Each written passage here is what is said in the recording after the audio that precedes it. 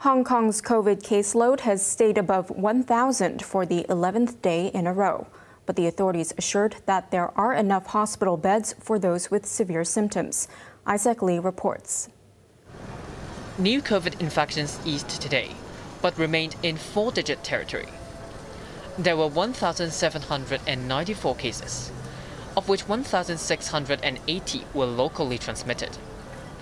The B8.2.1.2.1 cluster in Two Moons Victoria Harbour restaurant expanded to 40, with 3 additions today. 2 were workers from the Fu Tai elderly home in the same district. 10 residents and staff members from the care home had earlier tested positive, but the Centre for Health Protection suspects that the transmission began in the restaurant. With a rise in the number of patients, health officials were asked whether public hospitals will be overstretched, as was the case when the 5th wave peaked in March. At the moment, we have 190 confirmed cases in our isolation facilities, and the majority of them, 163, are in the Hong Kong ICC.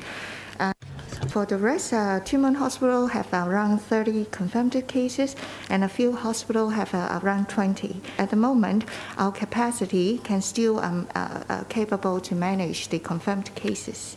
Earlier today, Hospital Authority Chief Manager Lau Ka-hin said if more than half of the patients in a public hospital have COVID-related conditions, it may stop admitting people with other diseases.